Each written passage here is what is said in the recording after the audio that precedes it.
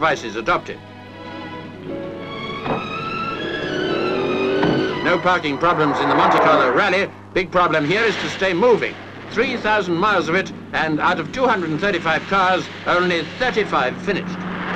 This year saw some of the worst driving conditions the Monte has ever known.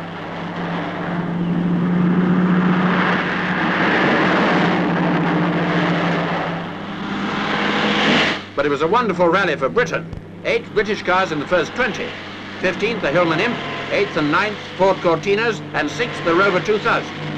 4th, the Sunbeam Tiger, and 1st for the second year running, a Mini. A Mini Cooper S driven by Timo Mäkinen of Finland and Britain's Paul Easter.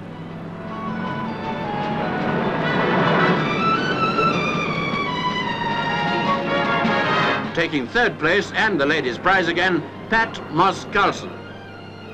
So a British Mini wins the top prize in international rallying, and that's worth more than £1 million to BMC in export orders.